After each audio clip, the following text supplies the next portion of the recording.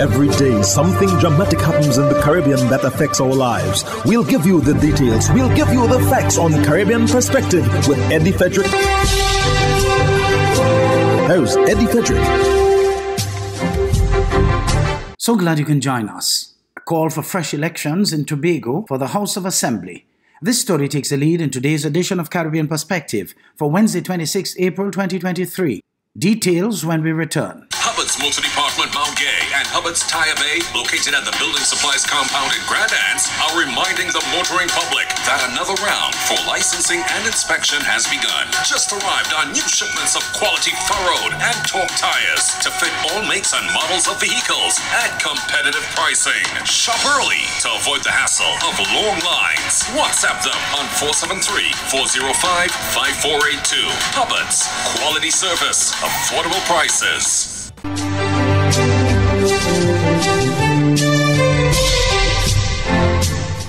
Welcome back. A call for fresh Tobago House of Assembly elections has been made, this time by Prime Minister Dr. Keith Rowley of Trinidad and Tobago. In a post from the office of the Prime Minister's Facebook page, Dr. Rowley says the elected members under the Progressive Democratic Patriots have created a situation where the business of the executive of the Tobago House of Assembly has ended up in the hands of a self-serving group of independents. More from this TTT News item. Dr. Rowley noted that the present executive has no mandate for the people of Tobago, which is concerning.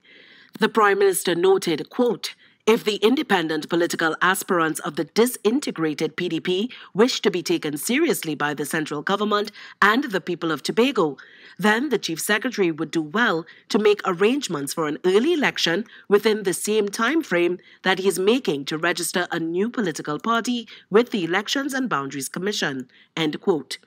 The post continued, quote, "Should this occur without an election, this resultant executive authority without reference to the Tobago electorate would run counter to the espoused lofty principles being espoused of nurturing democracy from the ground up when it is time to form a party, but dispense with the basic tenets for the people, by the people democracy when it is time to hold on to office to the exclusion of the electorate."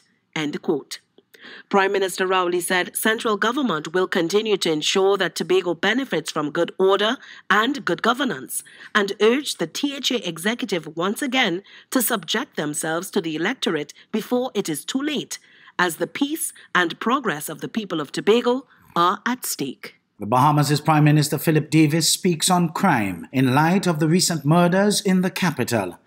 Lydon Davis of ZNS News reports. I'm distressed over all of these issues. That's a disturbed Prime Minister, the Honourable Philip Davis, responding to the latest murder involving two men in their early 20s found with gunshot wounds above the body in the Solomon's parking lot in the early morning hours on Saturday. Hours later, police were alerted to a third murder far west near Christie Avenue in Stapleton Gardens.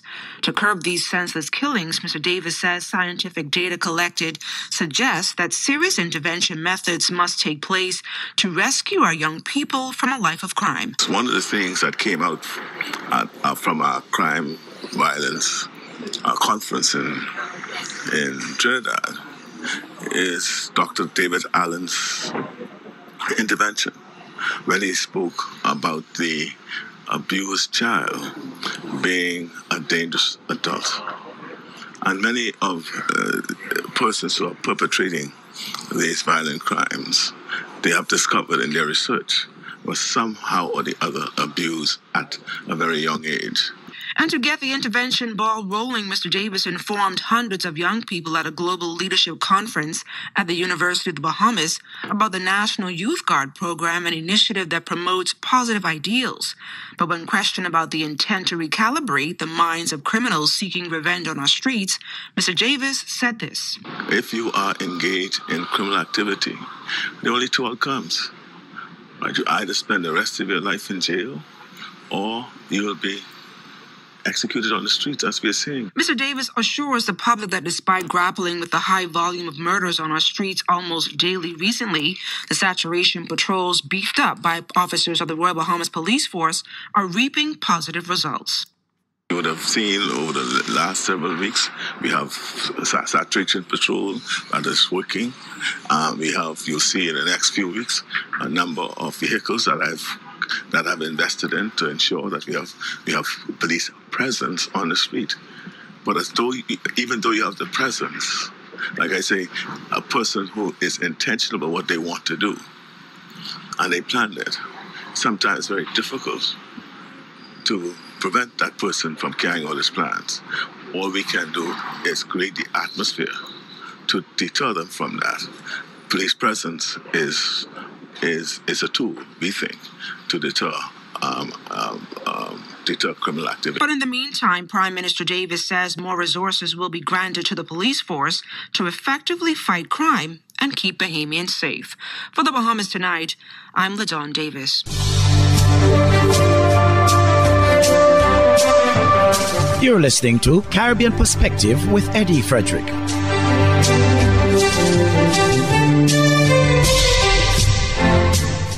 The government of St. Kitts and Nevis has taken another step closer toward creating a cannabis industry when it activated the Cannabis Act on Monday through its official publication in the Gazette. The Cannabis Act was passed in 2020 and was aimed at setting up a medicinal cannabis authority. However, the legislation was not fully activated. Glenn Bart of SKN Newsline reports. A release from the Prime Minister's office states in part, quote, only parts 1 and 2 of the Act, setting out preliminary matters related to the establishment of the Medicinal Cannabis Authority, were activated, end quote. Now with the legislation fully activated, Minister of Agriculture Samuel Duggins and the Cannabis Authority can now proceed to aggressively pursue the cannabis agenda for St. Kitts and Nevis. However, government has consistently stated that the establishment of the industry will be done in a responsible manner, as said by Prime Minister Dr. Terence Drew in a recent statement. He said, quote, the diversification of our economy involves exploring avenues like the medicinal cannabis industry, which can provide a sustainable income for our people.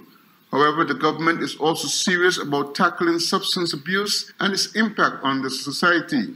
This is why the Ministry of National Security is finalizing the National Substance Abuse Plan 2023 to 2028.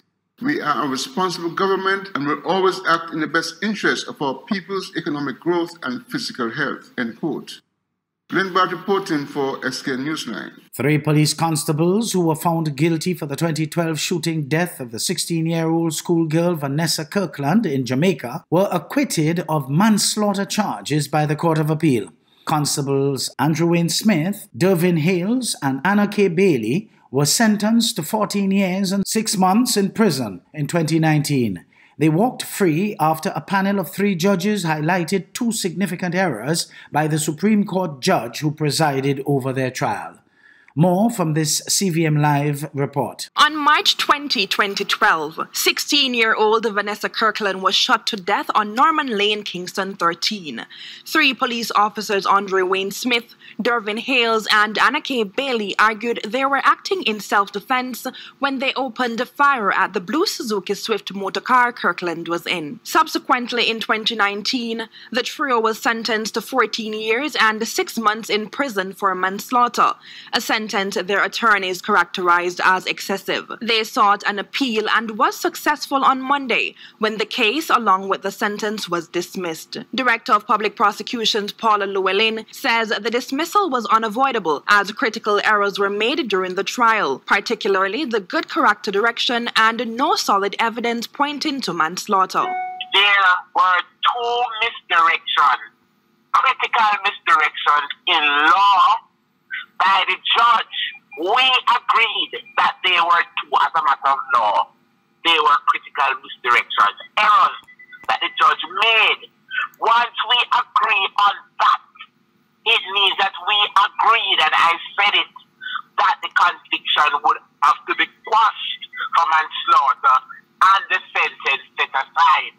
The DPP says efforts are being made to contact Kirkland's family to further explain the update in the case. Meantime, King's Counsel Peterson Penny, who along with Oswest Senior Smith represented the appellants, says that the defendants are not only relieved but elated. They maintained from the start of the proceedings 11 years ago that they were acting in their capacity as officers of the law responding to a complaint in relation to a robbery. Nevertheless, they also indicated that the incident concerning the death of this young lady was most unfortunate, but it was in no way murder or carelessness. 6 other people were shot and injured during what both the prosecution and defense team describe as an unfortunate and tragic situation. During the trials, lawyers representing the police maintained the vehicle was targeted following a complaint that occupants of the car robbed a man of his cell phone. Natalia Clark for CVM Live. A criminologist in Trinidad and Tobago, Dr. Randy C. Prasad, weighs in on the crime situation on the call by former Police Commissioner Gary Griffith for the government and opposition to set politics aside to treat with the scourge. TV6's Nicole M. Romney reports. According to Dr. C. Prasad, a major part of the existing crime problem is the lack of cooperation, especially in politics. He notes that the country inherited an adversarial system from the British, and it is not benefiting the population. It's one that really pits us against each other. And it's very counterproductive. One of the big issues that we face is in the legislature, where several times you would have very important pieces of legislation that requires both government and opposition support.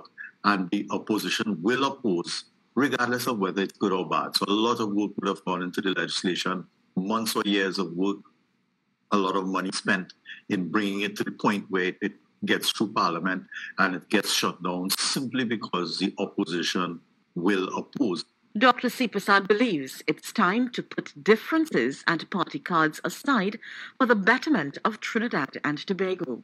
If we don't pool our resources, if every time a political party changes, we throw the baby out with the bathwater, meaning that we throw the good out with the bad, we'll get nowhere. And it's like we hit a reset button every time a new political party changes. So we definitely need to stop that infighting amongst ourselves. Look at what is happening to the country.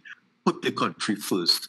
Pool our resources, pool our intellectual resources, come together, develop something that's meaningful for the country as a whole, and stop seeing each other as enemies. He says, without collaboration, the criminals will continue to run rings around us.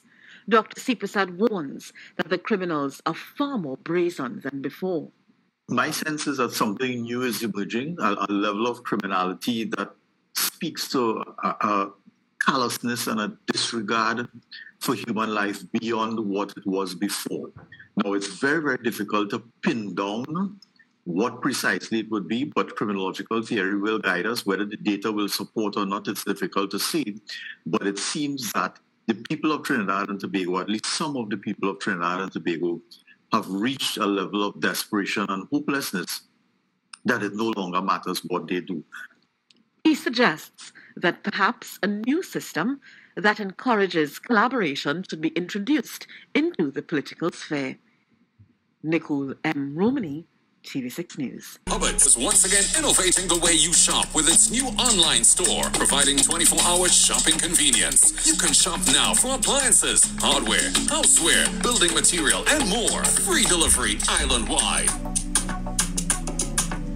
Start shopping now at hubbardshardware.gd. Safe, convenient, reliable.